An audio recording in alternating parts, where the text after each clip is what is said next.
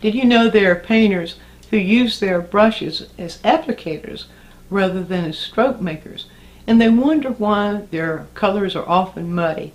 Well, let's address that.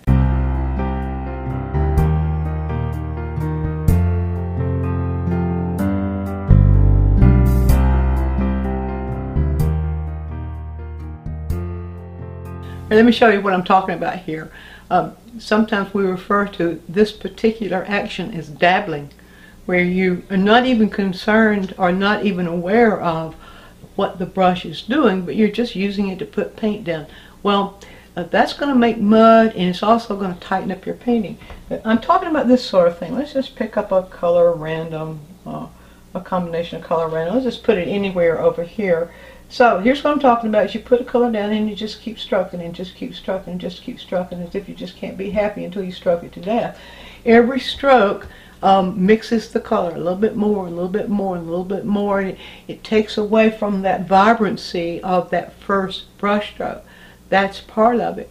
The other part of it is that the brush actually is a tool that can help you shape your subjects. And it also can, using the brush as a tool can cut down on the amount of time you're spending with your painting. When you're doing the dabbling thing, like this, just dabble, dabble, a little bit here, a little bit here, dabble, dabble, dabble, you're also uncertain. You're showing a certain amount of uncertainty. And so you really correct a whole lot of foibles when you learn how to use the correct, use a brush as a stroke maker and not as just a paint applicator. Now, to begin with, determine the size of the shape you're working in. I've got this little preliminary drawing done here, orange right here. Determine the size of the shape you're working in and use a brush, not only the size but the shape as well. Use a brush that is larger than what you need rather than smaller than what you need. Use the largest brush you can use to get the job done without feeling awkward. So I could actually begin with my wider brush here. Also, if you can use either a flat brush or an oval shaped brush, which we call a filbert. That doesn't matter so much because some people have preferences of one to the other. That doesn't matter so much as how you use the brush. So that's part of it. Now, if I start out with this flat brush and I'm looking at this subject and I'm going to interpret the subject, and I would want to start in the shadow areas first of that subject, then what I would do is I would load my brush according to what I know about shaping shadows, and then I set the brush down on the edge of the shape like this and pull it towards either the edge of the shape in the other direction, or I could pull it this way.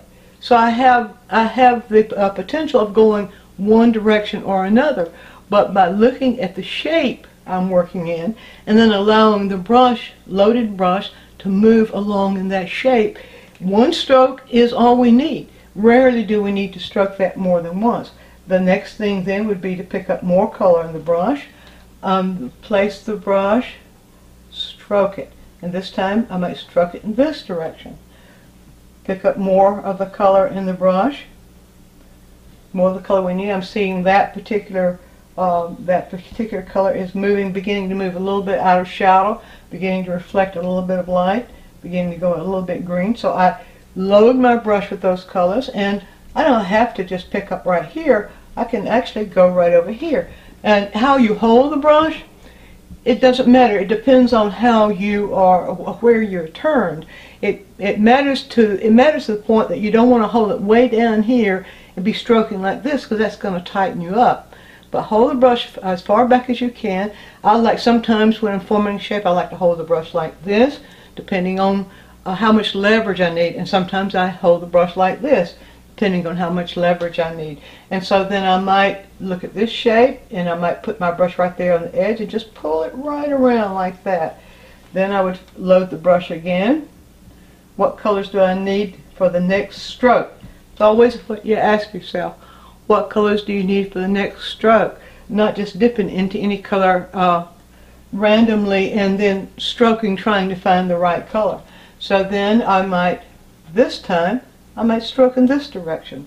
I might pick up the next color I need for the next stroke. That would be determined by the subject.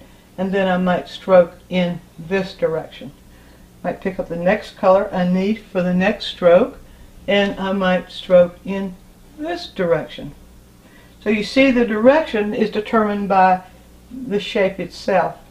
I'm kind of over-exaggerating this business now just to make my point. I would put a little bit more shadow on that. You stretch one stroke that way. If I needed to, let's see, let me pull just a little bit more of this color in here, and I then might stroke it in this direction. A little bit more of the color. I'm seeing that I need there, and then I might stroke it in this direction. So you see the brush moves. Each stroke moves in a different direction than the previous stroke. The brush gathers up the colors that it needs to make that stroke, and then you determine the movement of the brush according to what the shape's doing. Whatever the shape is doing will tell you pretty much which way the brush needs to move. So I might move it this way. Now then, if I want to scumble, that means if I need a little color riding on top of that, then I just turn the brush this way and do that little scumble like that. Now, and so then I can move into the rest of the shape. And well, why not just go ahead and do that? The rest of that shape, I look at the value of the shape, and then, okay, I see that this needs to happen like that. I see that this needs to happen like that. I see, I'm not necessarily going into explaining the color mixtures and all here, because what I want you to pay attention is the brush stroke. I'm seeing that this can happen like that. Seeing the next brush stroke I need to load, I see that I need that to be a little bit lighter. And so then, which way can I go? Right here and there. If I need that blended, I could just sit the brush between the two and pull it. And as I'm moving around the shape, I'm seeing that I need to pick up just a little bit more orange. So as I said, remember, each brush stroke, tell each brush stroke what color it needs in it.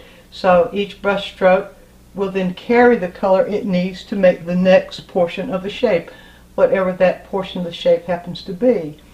And as I move around the the meat of that orange, the interior part, pick up the next color and stroke it. And I'm seeing, as I'm going around, allowing my eyes to guide me and tell me what color did I pick up next. I might go here next and pick up this color. I might go here. This is going to need to be a little bit darker. I might go here next and pick up the color there. I might go here next, and this needs to be a little bit more orange.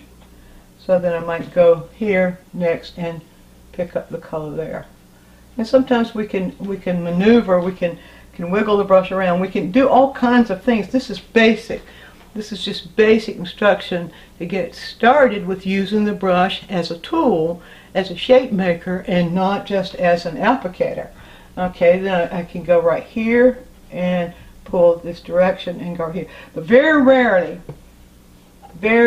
are you going to need to keep brushing till you brush the color out. There's another thing that I often see among students. I'll see them continuing to brush and continue to brush, continue to brush, continue to brush until they think they need to reload the brush, but you're not painting a house. You're creating a painting. So each brush load needs its own specific color to go wherever it needs to go within the subject that you're painting. Alright, so we'll do one last little thing here, and that is to, on this particular subject, here we would place the outside. Now here I can use the brush a little bit different. I can use the tip of the brush here, and with the tip of the brush loaded with that lighter color, I can simply pull it around. And now in some places I might be able to turn it this way and get a little bit lighter. Turn it that way, to pull it around, pull it around, pull it around, and let's see, it go this way.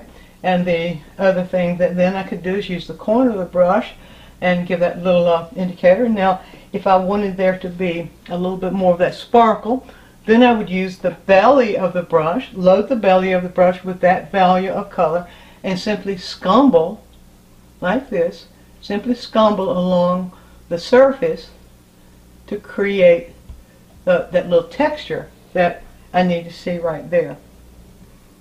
A little bit more of that, and that's probably enough to show you what I mean. It's very exciting. You can start just if you're not aware of using the brush as a tool rather than just as a paint applicator, just practice with what I've shown you here. Practice with a simple shape, allowing the brush to be loaded with a color, appropriate color for wherever it's going to go, and then stroking along the direction of that shape. And every shape goes in at least 2 directions. So you might go this way or you might go this way, whatever the shape tells you it wants to do. So if you found this quick tip helpful, why not explore our full-length instructional videos? Go to DianneMize.com and you'll find that we have over 100 downloads of full-length lessons and DVDs of those as well. So give it a try. There's your quick tip.